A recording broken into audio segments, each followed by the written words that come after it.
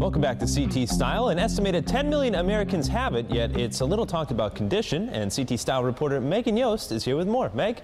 Thank you, Ryan. Essential tremor is a neurological condition that causes shaking of the hands, head, and voice. I recently met a woman who's living with the condition and helping others cope with their diagnosis.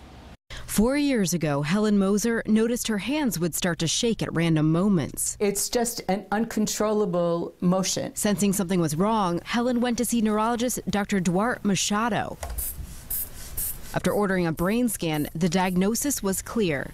Helen had essential tremor, the most common type of movement disorder. It's 8 times more prevalent than Parkinson's disease, but people are not aware of it. Helen also learned from Dr. Machado of a tremor in her chin. My tremors are not typical. Most essential tremors are action or motion tremors. In other words, when somebody goes to pick up a drink, their hand will shake. My tremors are stationary tremors. They just occur at random. Although the cause of essential tremor is unknown, it's believed to be a genetic condition. Do the same with the other side. Today, Helen manages her tremors with medication. She also founded the first essential tremor support group in Connecticut. Our group is a place where we can offer support to each other, where we can share coping tips that we have. In the 2.5 years since it was formed, the group has grown to 104 members from 47 towns across the state. Essential tremor is not life-threatening, but it is life-altering because people with essential tremor become disabled at worst, or at best become frustrated or embarrassed sometimes. Helen's hope is to make others aware of the little talked about condition. Spreading awareness is so important because essential tremor affects people of all ages, and also because so many people with essential tremor do not realize that it is a condition that can be treated. All right, joining me now here from Mid-State Medical Center is Helen's doctor, Dr. Durate Machado. Welcome here to CT Style. Thanks for having me. Thanks for joining us. How was Helen's a little bit different from most patients?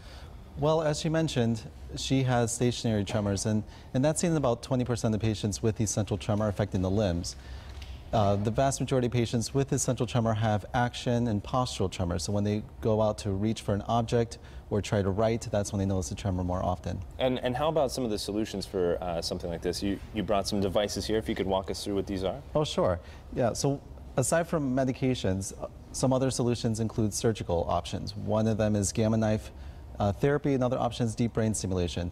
This is whereby a battery device is inserted into the chest wall, electrodes are placed into the brain, and then we can modulate and treat tremors electrically rather than chemically with medication. So using a handheld programmer, I can then attach this to the battery in the patient's chest wall and then modulate the patient's tremor. And this is an extremely effective and FDA-approved indication for tremor. Patients then also have a handheld device that they can use at home.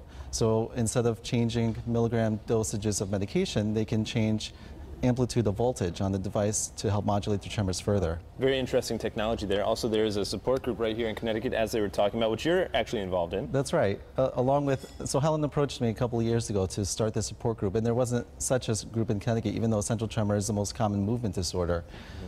So with her enthusiasm, we started this support group, and it's been incredible to see the growth of the group and the services that we provide to patients in Connecticut with essential tremor. The group meets every other month, the first Tuesday of the month, and we've had a variety of speakers from occupational therapists to other movement disorder doctors in Connecticut. And it's a great way to review the latest research in the field, but also to discuss what strategies work for certain patients to help control their tremor. Yeah. Well, right. Dr. Machado, thank you so much for joining us here today on CT Style. I think it's very important that you're spreading what this is, and so that people don't get it confused with a different diagnosis. Absolutely. And Mid-State is actually going to be hosting their next meeting in October, so now we're going to send things back over to Megan Yost, who has more information on that event. The Essential Tremor Support Group is meeting Saturday, October 1st from 1 to 3 p.m. at Mid-State Medical Center in Meriden. For more information about the free event, call 1-855-HHC-HERE or visit midstatemedical.org/tremor support.